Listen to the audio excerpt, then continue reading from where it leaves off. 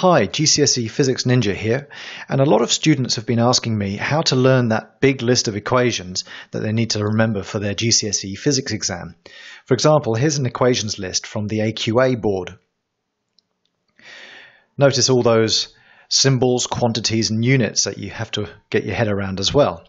So what's the best way to learn equations? Sure, you might be able to remember a few just by looking at them, but this is a fairly passive way to revise. It's also pretty boring, and your brain's going to turn off after a few minutes. It's much better to learn the equations using an active learning method, and this is where question and answer flashcards make a massive difference, just like this one. So here's how to learn your physics GCSE equations in 3 easy steps.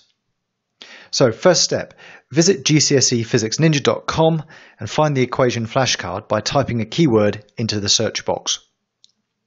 Write the flashcard question onto one side of an index card, then watch the video tutorial to write the answer side. So question on one side, answer on the back. Then test yourself on your flashcard 3 times on different occasions over a couple of weeks. A couple of useful tips.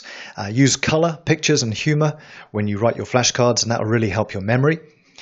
Put your flashcards somewhere where you will see them every day, and that will remind you to try a flashcard. They're not going to be any use just stuck in a drawer somewhere. And thirdly, if you answer a flashcard correctly, give yourself a tick. Your aim is to get 3 ticks on a flashcard, and that will mean that you've learnt the equation. I hope you found this video useful, and if so, please give us a thumbs up and subscribe to the channel for more physics tips. Bye for now.